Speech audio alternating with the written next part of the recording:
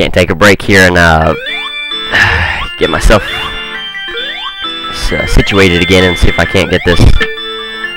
Come on, just fall down the hole. There we go.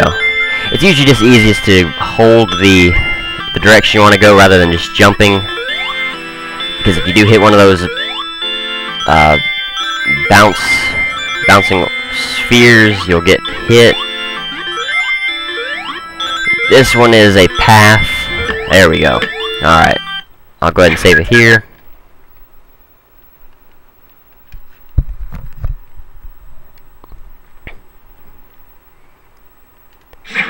There we go. Okay, so we done that. Come on. Nope, nope, no, no, no, no. Yeah, and the goal spheres are in a lot better areas to trap you.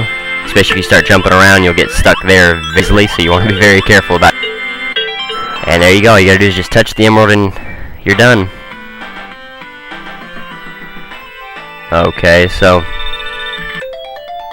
there we go, thankfully. And the rings I got, but I'll just take a look at it again. And so we got 2 emeralds. We just need 2 more. I should be able to get them in the next. The last 2 areas that I can easily get them at. Come on. Alright, let's see. This one is a lot longer and has a lot more differing paths that you can go.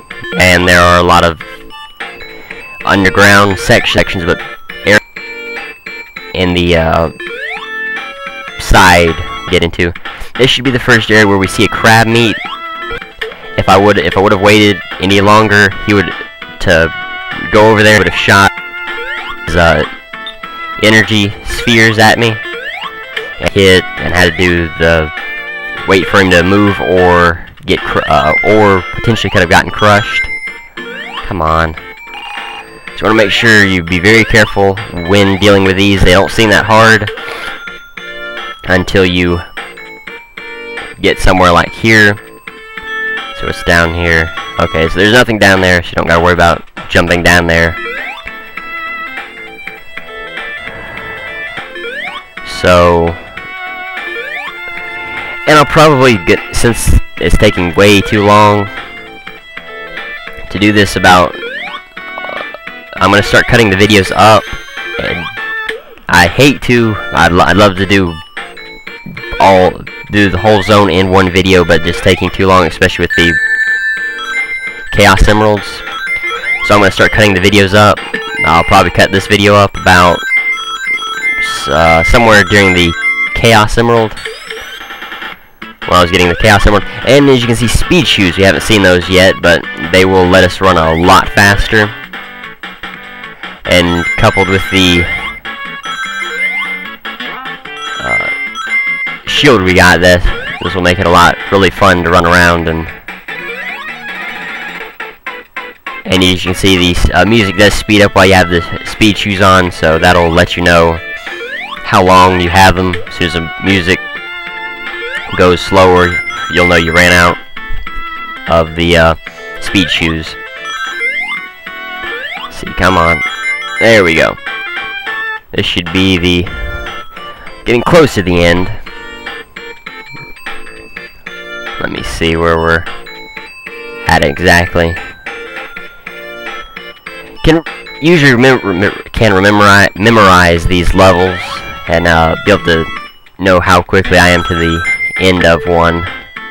That is actually very lucky to jump up there on the first shot rather than having to mess around on the bottom. It'll make it a lot easier while going through here. Okay, so my bad, I've never actually been up there before. But this, yeah, okay, we're right there by the boss, so let's see.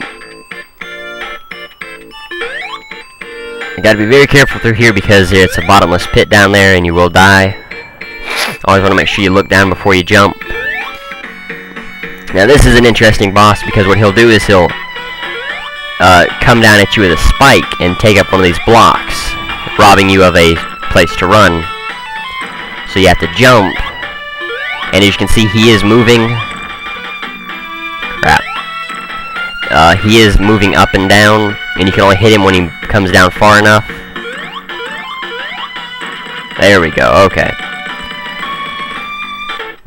So this has been Spring Yard Zone. I thank you for watching. The challenge of the video is how many rings did I collect in the entire Spring Yard Zone, including the Chaos Emeralds. Thank you for watching. Until next time.